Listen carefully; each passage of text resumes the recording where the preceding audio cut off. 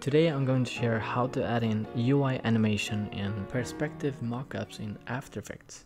Here we have the assets, and the first one is the device background. Then we have a screen mask to put the motion into. Here we have another version of the background with red screens for guidance. And here we have the UI flow that we're gonna put in. Alright, go into After Effects, add in some folders and structure. I'm adding a folder called Assets, one image, another one called Video, and then I call one _x comps to make it placement at the top. Placed all the assets into a folder, and then now I'm ready to go into my Finder view and drag in all my assets.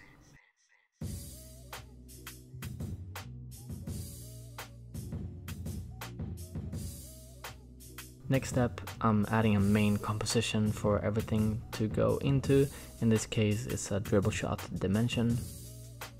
Also naming it in the same dimensions so I know which one. I go down in duration and change this to 20 seconds for now.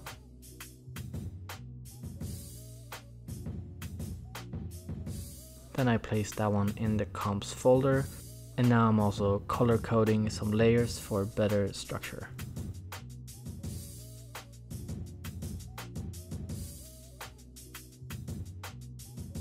I'm adding in the reference background. On top of that, I add in the mockup background, and then I drag down the UI motion file into the icon down there to make a composition out of it. The next, I switch to my mobile workspace. I drag in a mask background, and then I go into the motion layer in the bottom, and in Trick Matte I choose Alpha Matte, and this will mask the UI into the frame. Then I go back to the presentation view, and here I drag in the UI composition. It's now masked into the iPhone frame with the notch and everything. I place it above and shrink it down to appropriate size. And now for the key moment. We go up into the menu in Effects, Distort, and choose Corner Pin. And this will allow you to transform this layer into any perspective you want. So now we're going to drag and adjust this perspective to the device itself. And to make it easier, I'm gonna enable the background version with red screens to guide me to the perfect placement. And then once one is complete, I basically duplicate this layer, resetting the corner pins and starting to adjust this one to the next device.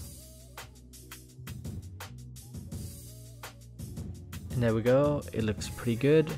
But now, instead of having the same motion flow on both of these devices, I want to split them up in 50% each to make it more interesting. So let's scrub through the layers here and see where we want to break it. We do Command-Shift-D to split it. We're going to time and then freeze frame. And that's going to basically freeze the frame on the right part of this split layer. Then we go into the green right motion. We do the same thing. Split it, go into time and freeze frame. And then we drag that to match where that split is. And there we go. Now we are going to double check so everything looks great. It starts on the overview page on the left. It goes into evolution. Then the right phone takes over into the suit details, where you swipe 2 times. So that's basically it. This is a really great way to add in your designs and motion in 3-dimensional space without doing any actual 3D work. Thank you for watching. I hope you liked this video and found it useful. Follow for more, and I'll see you very soon again.